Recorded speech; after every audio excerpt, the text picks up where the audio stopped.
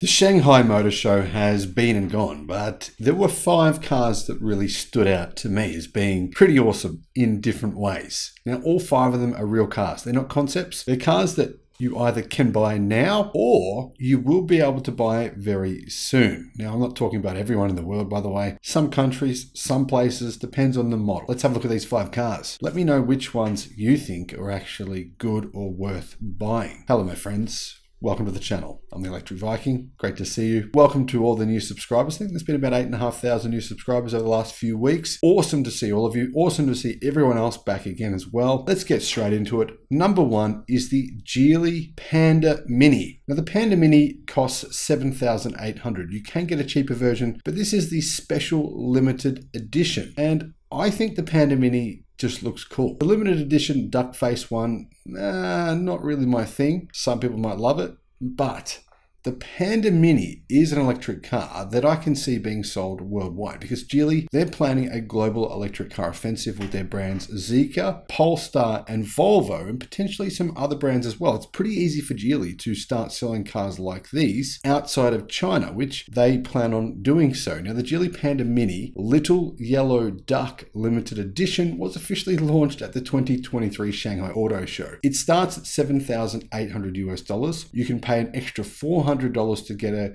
special model with some extra stuff. The Panda Mini is Geely's first mini electric car. The price of the standard version is $5,800 US. But if you want this special version with the duck face and the yellow wheels, then you can pay more and get the special version. How much power does it have? Well, first of all, it has 2 LFP battery options. The more expensive option has a 17 kilowatt hour battery. The cheaper option has a 9.6 kilowatt hour battery. And the car is said to have an efficiency of 96.5%. Top speed is 100 kilometers an hour. And the cheaper model has a 20 kilowatts, about 30 horsepower and 85 newton meter single electric motor. Now the more expensive version, which would be the one that I'd be looking at, not the duck one by the way, just the normal model, has 30 kilowatt and around 50 horsepower and 110 newton meters of torque. What about range? Well, range in the smaller pack option is 120 kilometers. Get the bigger pack, 200 kilometers of range. I think that's perfect. Second car, right? First car, you want to have like a family car for a lot of people, or a bigger car if you want to go on adventures and trips and put your bikes in the car. This would be the perfect second car. 200 kilometers of range. That to me seems pretty ideal for a car this size. So fast charging is 22 kilowatt. Doesn't sound very fast, but considering the battery is quite small, it only takes around 30 minutes to charge from 30% to 80%. 68 minutes for a full battery charge. How big is it? It's a slightly bigger car than the Wuling Hongwei Mini EV, which is made in a tri-venture between General Motors, Wuling, and SAIC. It's 3,065 millimeters long, 1,522 millimeters wide, meaning it could get through some of those narrow streets in Europe, and it's 1.6 meters tall, 1,600 millimeters. It's a real boxy EV. It looks odd, but odd in a cute way. I like it. I don't know why, it just appeals to me. But what in particular appeals to me about this is not this new duck looking one that's been revealed. The standard Geely Mini is just an affordable electric car that I think it gives the masses the option, right, to either have a good electric second car or simply gives people that wouldn't otherwise be able to afford mobility an electric vehicle. It's not likely we're going to see most of the Chinese electric car brands sell these kinds of cars outside of China, but it is likely we're going to see companies like Geely do it because Geely, that's what they do.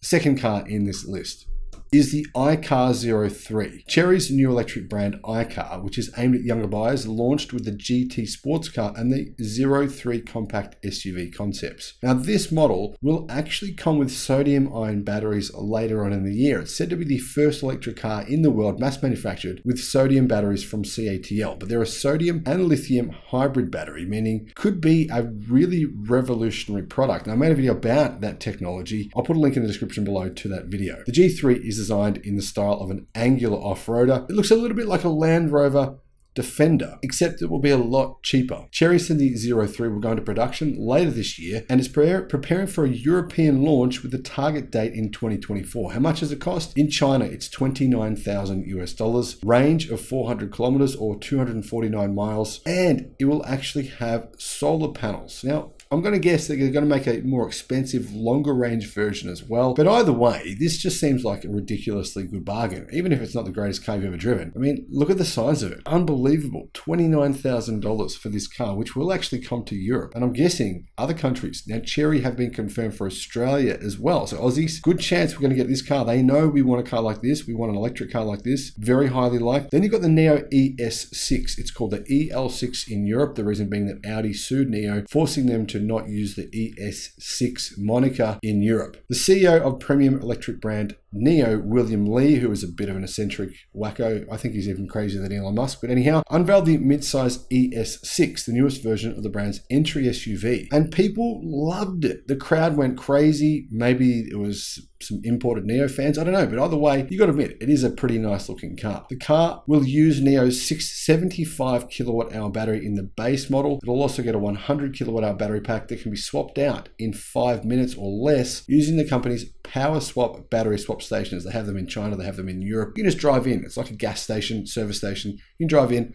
and I'll swap the battery out for you in it's around 3 to 4 minutes, and you've got a new charged battery pack. That's Neo's model. Will that succeed long term? I don't think so, but anyway, it doesn't matter. That's pretty cool that they offer that feature. This car is coming to Europe. It's on sale now in China. It's coming to Europe, like I said, this year. The BYD Song L. There is a Song version of this car that is plug-in hybrid. This is not the plug-in hybrid version. This is the fully electric version. This is actually one of the best-selling electric cars in the world already. However, this is the coupe version, which you have to admit looks incredibly attractive, aggressive.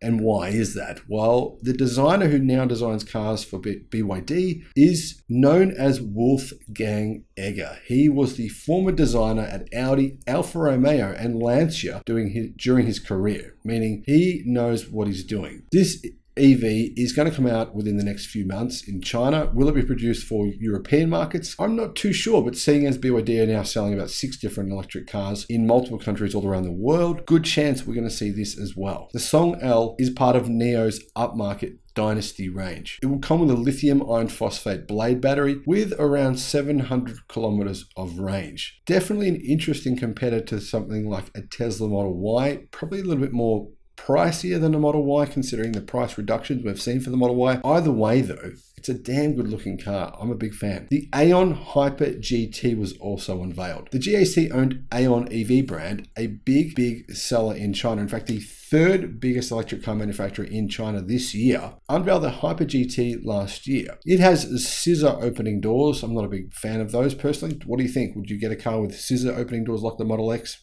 I don't know. However, despite its name, the Hyper GT is a conventional sedan. The entry 560 model has 348 miles of range, or around 560 kilometers, and it costs 29,000 euros, which is 31,800 US dollars. It costs around the same price as a Tesla Model 3 in China. It has 3 battery pack options. The small battery is 60 kilowatt hours, and the top spec model is said to have 710 kilometers of range. The mid spec comes with a 70 kilowatt hour battery pack, which is swappable. So it's using CATL's new swappable battery technology. By the way, CATL, they're the biggest battery company in the world, and they're supporting swappable batteries as a contender of sorts to Neo. Now, there's one other car that I saw that I loved. It comes in 2 variants. It's called the Nita GT Speedster and the Nita GT. The Speedster version is what Nita are using to call the convertible version of this car. It's the cheapest electric convertible, full-sized electric convertible in the world. There is a cheaper electric convertible, but it's a mini car. It's the Wuling Hongwei Mini EV. It costs 14,000 US dollars. You've got to enter a lottery to get it because there's so many pre-orders that they can't make enough for the next 5 years. So it's a lottery car. This car, well, maybe the same thing will happen. I mean, $26,000 for an electric sports car with this kind of performance is truly staggering. The convertible version costs a little bit more at $27,000.